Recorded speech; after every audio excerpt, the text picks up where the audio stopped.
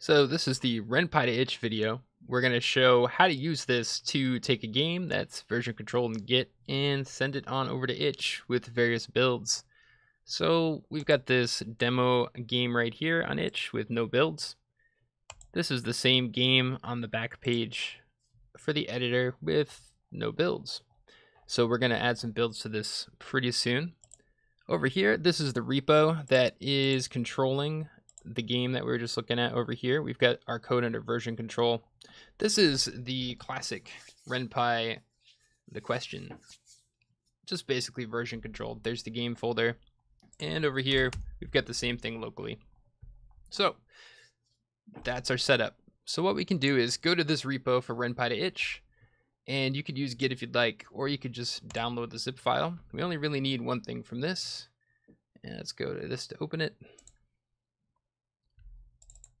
And this is the repo that we just downloaded. So all we need from this is to extract the .github folder. And so our project doesn't already have a .github folder, so this will be new for this. So we're going to go ahead and add that to the project here by dragging and dropping it. All right, so now we've got the GitHub folder in there, and in there it contains a workflows folder with build and deploy. So that's the main script we need. So the software installation part of this is complete. Really pretty straightforward. Okay, I'm just going to double check over here, make sure we've got our folder, and we do. So that's part one. Part two of this, let's take a look at the instructions on the page here, and we'll just kind of follow along. So that was part one of the instructions. We created our game already. It's already in version control sitting there. Part two is we created our itch.io page. I'm going to leave it to you in this brief video how to set this page up. I think you may know how to do this already. Go ahead and step through that. And the next part is to add the GitHub folder. So we just did that by adding the folder over here. And then down here, fill out the settings, secrets and variables, actions.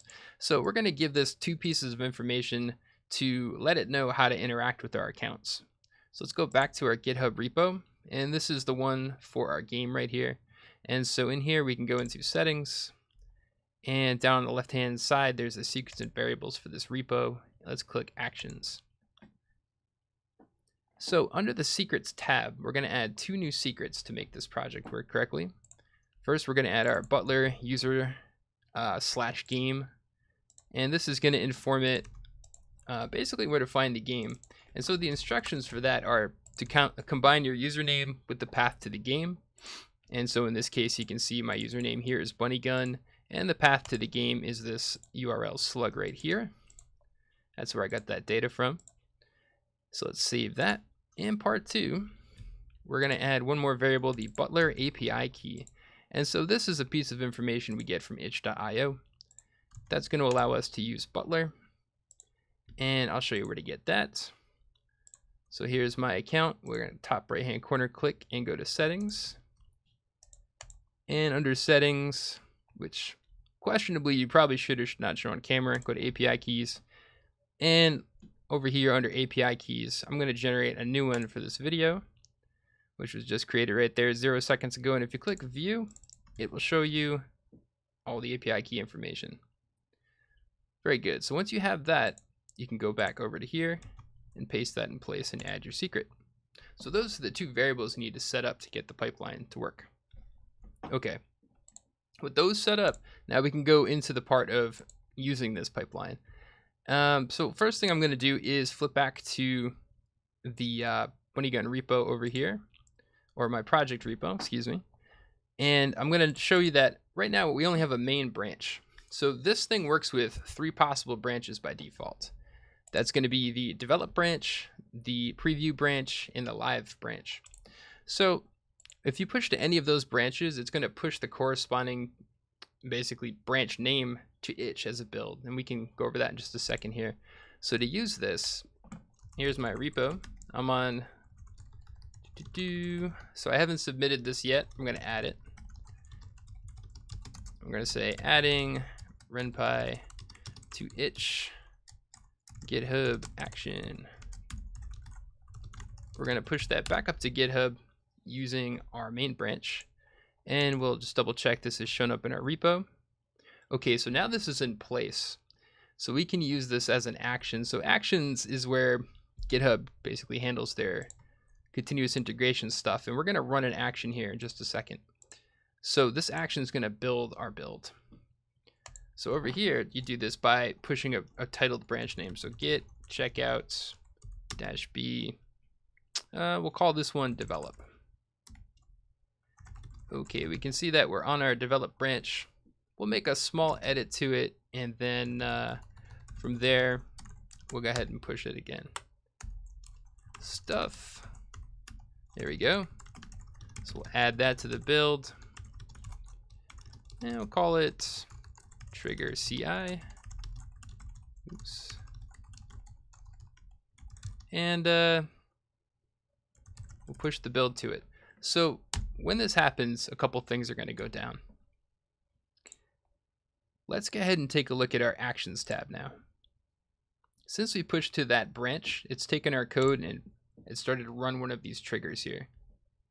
And so this trigger is going to be the part that does the magic of taking the code, building the different versions of it, and sending it to your itch.io account.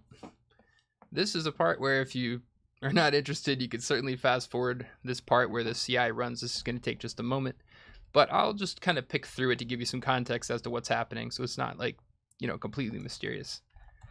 So yep, building, and it's going to essentially, let's look at the pipeline process while this is happening here. This is the one file that ends up being like the driver's file for you. It's this file here. And so this is what's executing right now. This is the action file. So this might be TMI, but we'll just touch on this briefly. You can see here, these are the branches it's going to react to. So since it was on the develop branch, it reacted to that branch, or preview or live. You could change these, name them to whatever you'd like. They're still going to work. And then it goes through and basically builds the project a few times down here. If you didn't want a certain build to happen, you could comment out, we'll say like Windows or Linux or Mac. Or you could even comment out the web build, which might be appropriate or inappropriate for some games by putting the pound symbol in front of it. This is where you can edit these things. Anyway, the whole CI will run, execute the build process. I'll just scroll to the bottom of this real quick so we can see a couple highlights. This shows down here where it's pushing the development build for Windows, Linux, web is over here. So each of these builds come out down here. This looks good. It didn't turn red. This is green checked. It means that's looking good. So then let's pop back over to itch. And so now we're on the page where our demo game is, which we just pushed our builds to. So let's reload this. And down here, we've got our web build, our Windows build, our Linux build, our Mac build. And so this is looking real good so far. Now, if you want your game, let me just show you the front page here. By default, this game has a web build, but it's not configured in itch.io to show that build yet. So if we want to enable that build, we just have to click a couple things. Down here under classification, oops, sorry, actually it's kind of projects. Go ahead and click HTML. That's going to make it so it loads in the browser, and then go to your web copy. It's got the name web in it, and then click this file be played in the browser. And then the final thing I'd recommend is down at the bottom, you can click this button here that says full screen button. So this gives the user the ability to make it like a lot larger. So let's save this and take a look at what we have. If we refresh this, you can see loading game for the first time. That loaded pretty quick. We'll click run, and you can see now it's booting up Renpy. HTML. This is a progressive web app. This was just recently rewritten. Very cool stuff. Works well on a lot of browsers. This is Brave browser, and it loads nicely. And so the game picks up from here. So the same flow, of course, can then happen again too. If you wanted to go ahead and update your game, it's the same kind of process. You could update on any branch you like, and then as soon as you merge back into the development branch again, it'll begin the deploy process to send those builds out to itch. Let's go ahead and revoke that before I forget.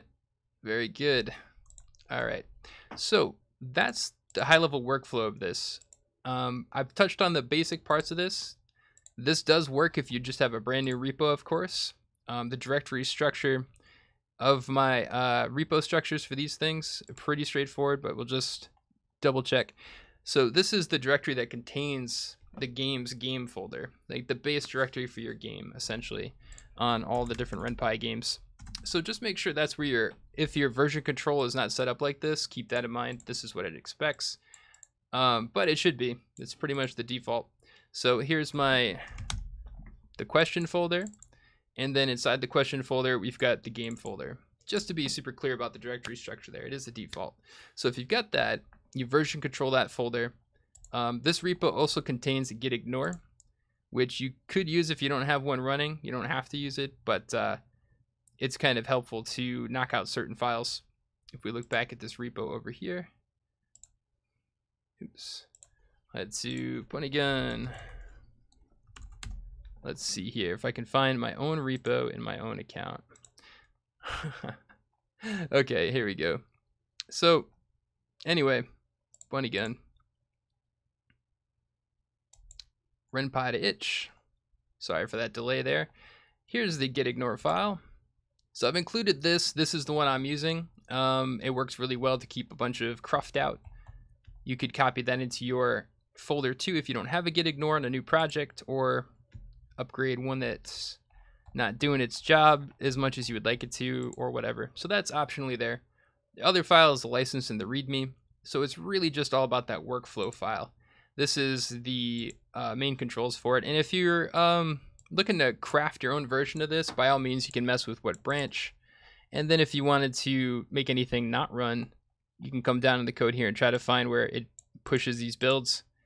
The other option too, which might even be easier for you, is you can always go over here in the page where the build is, and click hide this file and prevent it from being downloaded. It may still build it, but that might just be easier as opposed to editing code. But if you're comfortable with editing some of this code, you can come in here and play with these files. Okay, so that's the gist of how this works. I'll probably do some more on this as we start to clean this up and get some feedback on it, but that's the majority of it for now. Any questions, I guess open an issue in the GitLab repo, and I'll take a look and see if I can help you out with that. All right, enjoy. I know we're souped about using this over here. I'm glad HTML5 output is back, and so hopefully this helps the community essentially cut out some of the build time stuff.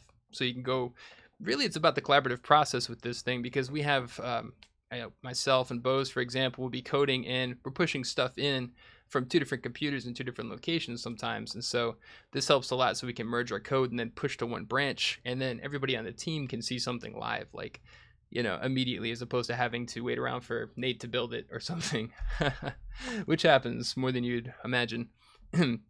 Okay, so, yep. Okay, thanks a lot. Bye.